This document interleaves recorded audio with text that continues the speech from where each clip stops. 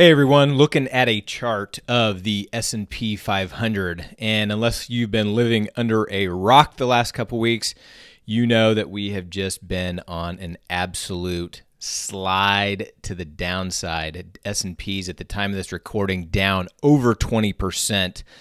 So my question is, what did you do to protect your portfolio, or what are you doing now?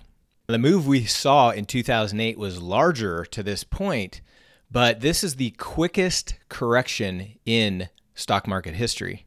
So again, I ask, what are you doing to protect your portfolio? Whether it's an options trading account, a stock account, your 401k, you've got to be able to protect yourself from downside market corrections like we're seeing right now.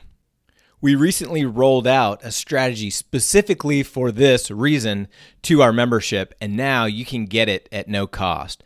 The strategy is called the Portfolio Bunker, and we talk about how to protect your account from the next Black Swan event, how adding this one simple strategy allows you to be more aggressive with your other positions.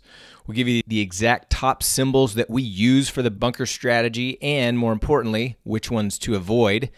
And we'll tell you exactly how to create this portfolio hedge, but also give you minimal performance drag when the market is going higher.